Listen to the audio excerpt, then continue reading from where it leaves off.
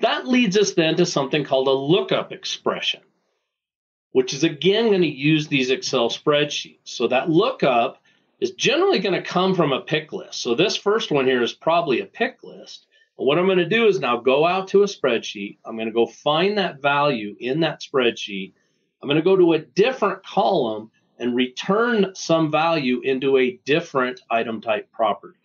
So I can go bring back different information to that. Now, we get a lot of questions about how does that work and how do I set that up? This is the expression to do that. Lookup.getEntry, and then I have to pass in 4 parameters to that. So if we look down on the left here at our item type and on the right our spreadsheet, what do those parameters do?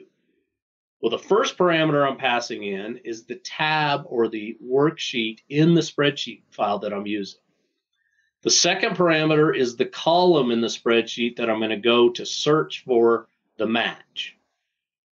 The third piece of information I'm passing in is the item type property that I'm going to use to do the match. So I'm going to try to find aluminum sign in this description column. And then the fourth parameter is which piece of data am I returning? Column A or column C, or which piece of data out of there you want to return.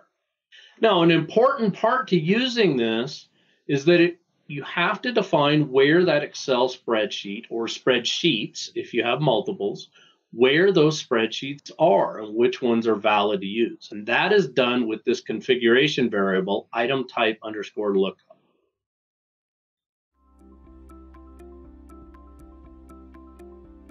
If you found this video helpful, please give it a like. If you want to see more such series, consider subscribing to our channel. Thank you, and see you next time.